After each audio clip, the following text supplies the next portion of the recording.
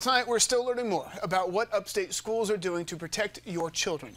Concern for safety is on a rise right now, with many districts in our area receiving threats, with some students even facing criminal charges. Including Greenville, where a student was arrested, and other counties seeing threats too. We have it all mapped out on your screen. Abbeville, Anderson, Lawrence, Oconee, and Pickens.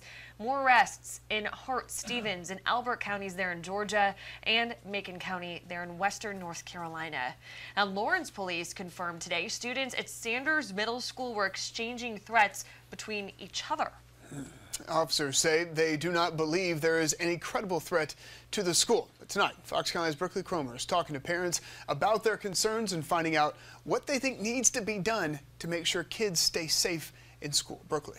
Well, Justin, with these growing local threats, parents are even more worried about their kids' safety. I've talked to a lot of them in Greenville County this week, and every one of them are on the same page, saying every school should have this one security measure in place as soon as kids walk in the front door.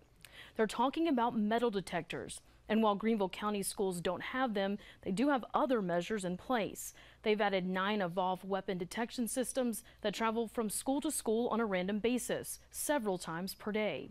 The district said it opted for this system because it's more efficient and effective than traditional metal detectors, using AI technology and cameras to spot weapons.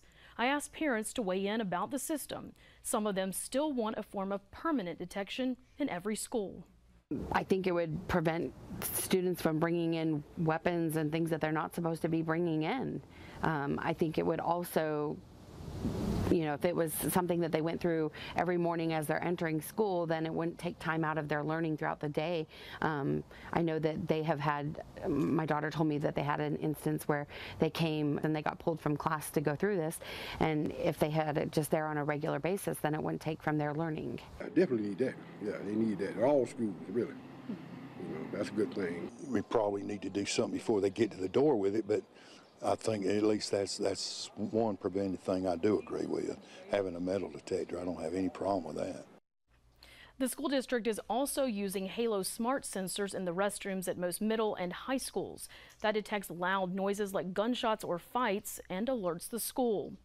And over the past 10 years, the district has spent more than $100 million to make schools more secure.